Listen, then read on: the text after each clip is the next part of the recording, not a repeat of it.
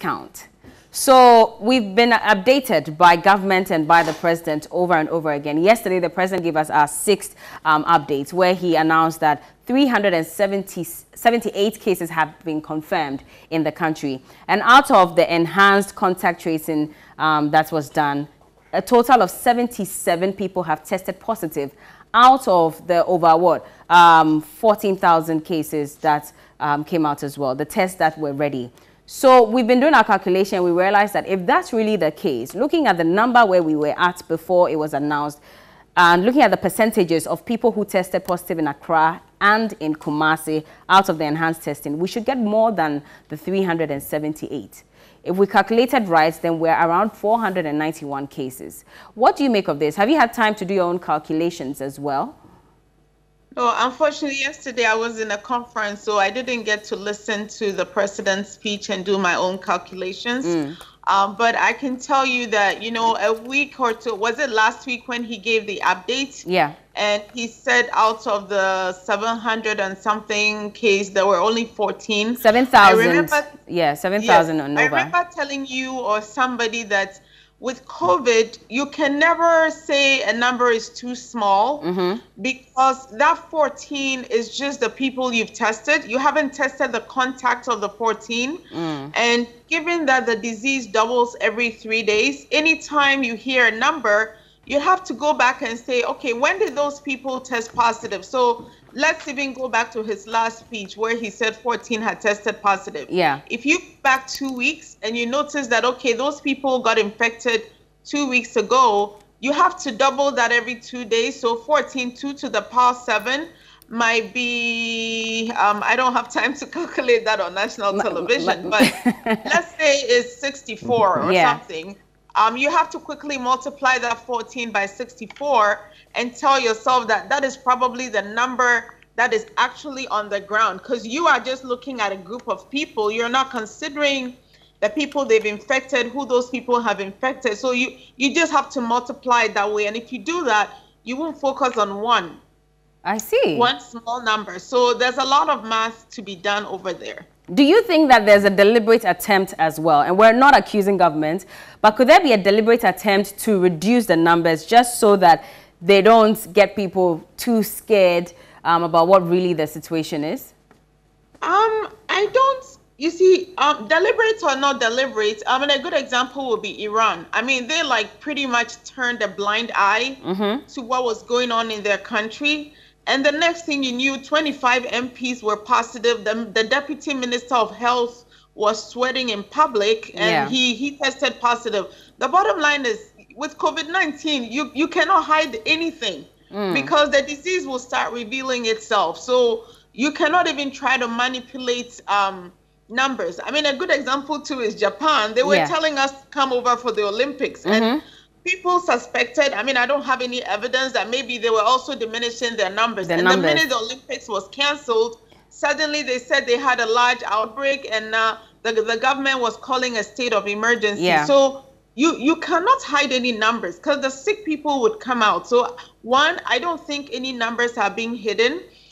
Two, maybe they haven't tested a wide range enough. And that's just my conclusion, that you should always, and like I said yesterday, it only took one attorney in New Rochelle to infect 100 people, and only one woman in a church in South Korea infected 1,100 people. This is a highly transmissible virus, and even one, and that's why the WHO is focusing on find your cases. That's the first thing. Find your case, go around it, find the contacts, and then isolate, because this is spreading. All you need is one, and it will spread. Okay, let me come to Dr. Newman. Are you there? Can you hear me? Okay. I can. All right. So in this case where I'm asking Doctor about the diminishing of numbers, just so that we don't, you know, extend the fear to the public and all of that, what do you think could do to people just in case we actually realize that the numbers we're recording are actually even more than what is being reported? How is this going to psychologically affect people? Would it be better to let them know that we have more cases or not? I think that generally any negative news is going to cause a certain kind of fear. Any negative news around this time it's going to come with some fear. But how the news is broken and how we go about it will either make the fear worse or not. And so I think that it is more about the delivery of the information than the actual information. Because, for example, if someone has lost a relative and you go, the way you go around disclosing that to the person would make the situation worse or not. So I think at this stage, it would be very unwise to cover up. It would be very unwise not to say the truth. But how the truth is delivered is what is important. Okay. Because we all know what is happening and we are fighting. And we need to tell the truth. But how we communicate that information is what is going to make it worse or not. Because unpleasant news can be broken in such a way that the impact on the receiver won't be that great. True. Okay, Doc. So for the people who were also in mandatory quarantine, about 1,030 of them. I remember when the first test was conducted, we got, about 76, was that? Thereabouts. 100, yeah. Well, the first case. So we had about 76. And then later, 26 people tested positive after the second test. Now, we said we're doing enhanced tracing, contact tracing, where we've tested people and we've put out the numbers of people who have tested positive. Do we need to do a second test of these same samples that have come out already for people who tested negative, just to ascertain whether they really are negative or not? Or is one test enough? I think one test is enough, but we should focus on other areas because we have a country with a population of about 30 million, and we actually want to get as many people as possible. And like I said, every single case matters. And so I think we should redirect our focus to other areas like Cape Coast, for example, where we found one person. We quickly have to find out where he's been, who he's contacted, and things like that. So that we... Yeah. Yesterday, the president extended the lockdown by just 1 week. I know you said you were not able to catch his address, but I'm sure you've updated yourself already. 1 week, good enough or not? I think we'll ultimately have to extend it. See, it's not so much what one country or what one president wants. Like infectious disease doctors keep telling everybody, no human being dictates the course of the virus. I mean, the virus tells you what you need to do to it. You know, it's a beast that has arrived. You don't dictate that today I'm going to close the door. If in a week you realize you have 20 hotspots around the country, nobody would tell leadership that, you know what, we can't even stop at this point. This is what we have to do. So it's a matter of closely looking at science, your data, and then following the trajectory of who is getting ill and the trajectory of the illness. Dr. Newman, if 1 more week has been added, and if you monitored the comments under the president's presentation yesterday, you'd notice that there was a trend. A lot of people, or a greater number of them, kept saying that at least give us a day so we can come out, you know, stretch our muscles and just interact with people a bit before, you know, you extend the lockdown. So clearly, this is having an impact psychologically on people, is it not? Yeah, it is. You know, there are 3 things that will be clear at this time. Anxiety, depression, and stress. You know, all the things happening will create some anxiety. Some people who are not able to cope with this situation may go into depression. And all the things that people have to do in terms of prevention, going about their normal duties at home, trying to find this and that, arrange this and that to be comfortable at home, would cause some level of stress. Then obviously some anxiety relating to the impact of the disease itself, whether they will catch it or they won't catch it, or when is it going to end and all that. Even some businesses now would have to rearrange all their staff in order to be able to. Yesterday I had a bad news. One of my friends called me that she's been laid off from work. You know, she was just called and said, we can't pay you this month. Stay home. Don't come to work. You're fired. You know, and so this kind of news and this kind of situation is making a lot of people uncomfortable. Stress is really high. One of the things that we've also noticed around this season is increase in domestic violence, you know, abuse. You know, it's gone up all over the world because some people use work and social activities to cope with abusive and escape from abusive relationships.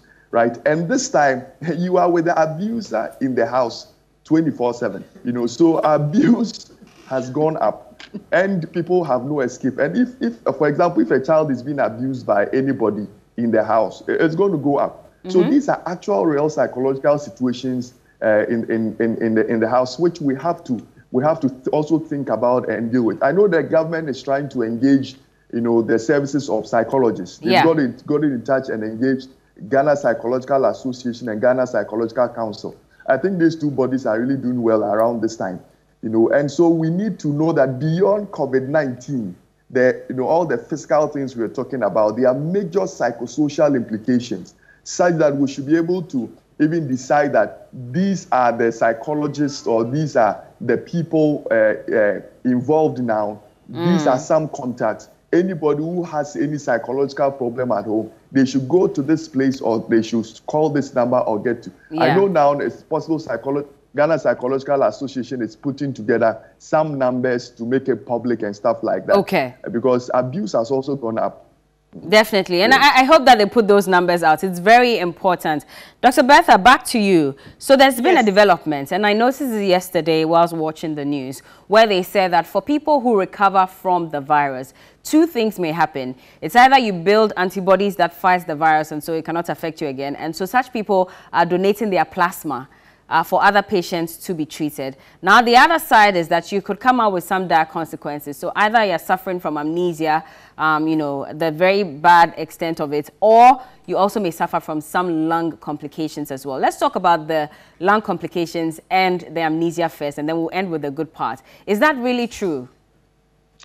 Yes, it is very, very true. In fact, I've had several of my own patients, which I made a personal observation before I started doing some research. And typically you would have an elderly couple who live together, and the man will present with just a fall. They'll say he fell. And initially they'll just take the fall as is, but then he would develop a fever. We would do the test, and the COVID-19 test would be positive. So I started associating falls and confusion in particular with COVID-19, and then sooner than later they'll bring his wife, because as I was telling you yesterday, we're realizing that it's a household illness. When a spouse gets it, the other spouse gets it, the children get it, or maybe even the children were the ones who brought it into the house. So we're finding these falls and confusion. But then further research has been quite revealing. I actually have a patient right now that we're waiting for tests on.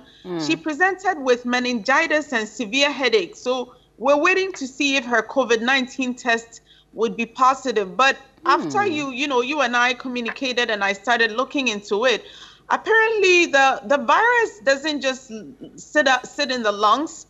It's been found in brain tissue, kidney, liver, and several other organs, quite revealing. In fact, in 2003, this COVID-19 is caused by SARS-CoV-2. Yeah. There is SARS-CoV-1, which caused the SARS outbreak in 2003. There's a doctor who developed the infection. It was mostly in the lungs. And then a week or so later, he started developing these weird neurological symptoms, seizures, etc. He was in Guangzhou, China, and he died. And they did a study of his body and found that he had the virus in his brain tissue. Wow. And since then, scientists have done a lot of research on the polymerase, little bits of the virus after people have died. And they found it in a lot of organs, including the brain, the kidney, the stomach lining. And so, yes, actually, I think this week or so, the CDC was going to add confusion and to the thing. So we've always said fever, cough, all the nice little things we've said. Yeah. But I think this week they're going to update the guidelines, and most hospitals will, to include neurological symptoms, mostly confusion, falls, and just not remembering where you are and stuff like that. And but this is going to be what, chronic? Well, I don't think so. Well, this doctor died, the one that they reported on. I have to do a little tomorrow, Monday, I'll give you an update whether some of these people recover. But a few of the people who came in with a fall, they've recovered from the SARS-CoV. But like I was saying, this is purely clinical. We don't know whether the fact that the virus is in brain tissue would translate into some long-term neurological deficits later on. But It is of interest to note that in multiple sclerosis, there are many diseases that we don't know why they occur. Multiple sclerosis is one of them. ALS is one of them. It's called Lou Gehrig's disease or amyotrophic lateral sclerosis. People just develop these unusual neurological symptoms. We still don't have a reason. Apparently, in 2004, there was a study in multiple sclerosis patients, and they found coronavirus-like viruses in their central nervous system. So actually, COVID-19 research might give us a lot of breakthrough information. Is ALS due to a virus? Is multiple sclerosis due to a virus and we didn't know? So I'll try and see if I can give you a feedback on Monday. All right. So the other question you had was about building antibodies against the virus and donating your plasma for treatment. Is that true, and how does it work? Okay, so that is very true. As a matter of fact, on March 31st, the American Association of Blood Banks, they came up with a set of guidelines, and the Food and Drug Administration in the U.S. has issued emergency use authorization to allow hospitals to use plasma from convalescent patients. Convalescent means somebody who has had the infection and recovered, to be given to patients who are acutely ill, just specifically for COVID-19. It's not like they can use it for something else. Okay. Now, the history goes back to 1918. There was the swine flu pandemic, which killed 50 million people, and plasma was used extensively. It's also been used in measles outbreaks in the 1930s. And even during SARS in 2003, 2009, there was H1N1 outbreak. And even during Ebola, just as recently as 4 or 5 years ago, plasma was used. The only thing is that it's anecdotal reports of actually helping. We don't know, but we're trying it, you know, because if you have an illness where there is no treatment, it behoves on you to try everything. But then you want to do it based on science. You want to study it. You want to look at patients who did not receive the plasma and those who received it. And you want to check if those who received it would either recover quicker, have less complications, and you use statistical analysis to come to conclusions. So at this time, as we speak, several American hospitals are developing the protocols based on the guidelines issued by the American Association of Blood Banks to collect plasma and donate. So there's a big blood bank drive going on for patients who have recovered. I see. Dr. Newman, I'll come to you shortly, but let's go to Anita. She has a few messages on standby, so she'll give us that, and then we go back to the conversation. Okay, this one says, good morning, with Dr. Bertha speaking. She spoke so well as always. The disease cannot be hidden or manipulated. You even hiding it, you can be infected. It's better to let it out and let people know how we can manage the spread. Let's all stay safe. Together we unite. And this is for Dr. Newman, and it says, please, I want to suggest that communication of the news thus bring fear in any way. If that's the case, then the whole issue shouldn't be on the media. We need to know and help solve it by supporting the institutions. And this one says, hello, good morning.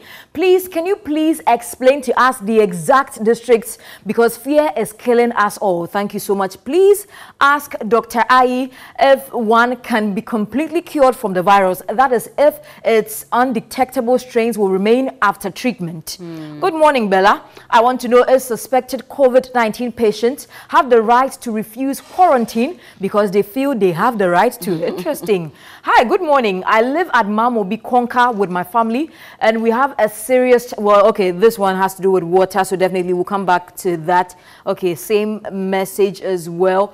Okay, this has to do with other, okay, this has to do with the calculations we did. Yeah. We'll come back to that one as well. A lot of people have a lot of comments as well. Okay, so, okay, I think Dr. Ayi and then Dr. Newman can tackle that for us. Okay, Dr. Newman, you heard that comment about the news and the fact that if, you know, you are saying that if we're not putting out the right numbers, then it will not let people understand the real situation. And still, people are scared. So maybe they should not tell us what's happening in the first place. What do you say? I think we should communicate. Then we should do it in a way where it won't create a lot of fear. And I think there should be provision for some psychological services. Probably after every communication, maybe a psychologist may come up with something else and support whatever they're doing. I think it will help. Okay. But we need to communicate at this time. Okay. All right, Doc. So now they're saying, yesterday I watched an interview with a mortician and the people who work in the morgue, and they're saying that, you know, ideally they know if someone dies from COVID-19, they are supposed to be buried within 24 hours. Okay. But then in Ghana, we're still keeping the dead bodies. They have not been buried yet. And they're worried because if we're speculating that a dead person can still transmit the virus, then why are we still keeping these dead bodies in the morgue? Because then they could pass on the infection to the workers there. Is it really true that when you die, you still are likely to pass on the virus? And what should be the time by which we bury these people? So with this disease, everything is evolving. And leadership have to keep their eyes and ears on the ground and quickly be developing protocols. Like at this time, I know people are studying chloroquine in other places. We should quickly be developing, okay, what can we do? Should we do a study on protocol? How is the FDA going to approve this? And similarly, for people who are dying, I know it's something we haven't thought about, but the disease is here. So I think quickly, the person in charge of COVID-19 management has to quickly come up with a protocol for what to do with dead bodies, just like it happened in Ebola, where we realized that the dead body was highly, highly infectious. And so there was even a limit on the fact that no funerals, like in Italy, you don't get to see your dead body. Like the COVID-19 dead bodies get put in a particular place, and it's not even going to be up to the mortician who is going to decide, oh, maybe the government should change the time. No, the bodies go straight to a place and they're buried. You're not seeing your dead person, period. Yeah. So those are all guidelines that we're going to have to quickly develop over time. Okay. To manage this. And just based on knowing what the virus is, I would estimate that, you know, the fact that the human being is dead does not mean the virus is dead. The virus got into the body to obtain nutrition, nourishment, and to multiply. And that virus can stay alive for 14 days, even at 72 degrees temperature. And especially if you freeze the dead body, the virus is able to stay at minus 20 degrees Celsius for 2 years. So if it's in a dead body and you keep it, it's going to stay alive and well in that body for 2 years plus. Wow. Unbelievable. Yes. Anyway, my last question to Dr. Newman before we wrap up. Now, we're talking about how people are not allowed to see their dead family members before they get buried. I want closure, and so if I lose a family member, especially in such a situation as this, I would want to at least say my final goodbyes. And this is a culture that we have in Ghana, where everybody comes to celebrate the person and all of that. How do I deal with the emotional trauma of, first of all, not being allowed close to that family member whilst the person was sick? Now the person is dead and I'm being told you cannot see the person, and I'm supposed to move on with life like nothing happened. How do I deal with it? It's going to be difficult. Anybody who say will be easy will be a lie. It will be very, very difficult. But people's mindset about this current situation and the way forward should be one that is positive and one that is community-driven, right? That kind of mindset helps people make certain sacrifices, are able to deal with their emotions better. A certain mindset that when challenging times, these are difficult. A lot of things will come up that will be uncomfortable, but it is necessary to save everybody, and that I need to be a part of this system to make sure that things progress and progress well. A certain kind of mindset helps people have a certain positive emotional responses, because how people think influences how they feel and influences how they behave. These three things: how they think influences how they feel, and how they feel influences how they behave. Okay. So that should be a certain mindset around this time. But also to help, I think that there should be some communication and some support from those who are in charge of all these barriers, burying of the dead and all that. There should be some kind of communication between them and the family members. I think there should be some sitting down with them, encouraging them and all that. Then they can also appoint a psychologist to the family to help them deal with the specific issues relating to their emotional, responses and all that. So anybody who has a family member in quarantine should have a psychologist attending to them. Anybody whose family member has to be buried needs a certain psychologist to attend to them, because every family is different. And depending on the person, the emotional responses may be different. If it is someone the family doesn't like, oh, they really won't care. They even be happy that you've taken over their barrier for them. You know, if it is a precious person, yeah.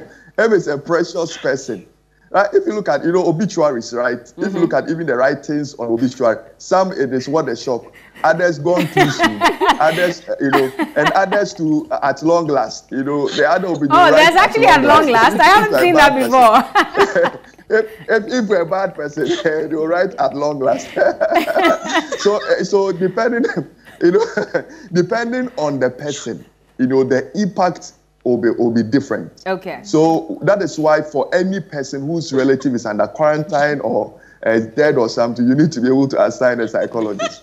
Okay. It's good to laugh in this season, right? I know it is, and I'm grateful that you're making Dr. Bertha laugh this much. I haven't seen her laugh this much ever since we started the show. But thank you both so much for your time. We're very grateful that every morning you dedicate part of your time to educating the public, and so God bless you so much, and please stay safe. But right. I want to say finally, that people should relax. This season shall pass. This season shall pass. Yes. Hallelujah, Pastor Newman. Thank you so much. Dr. Newman Arthur is a clinical psychologist, and Dr. Bertha Sewa Ayi is an infectious disease specialist.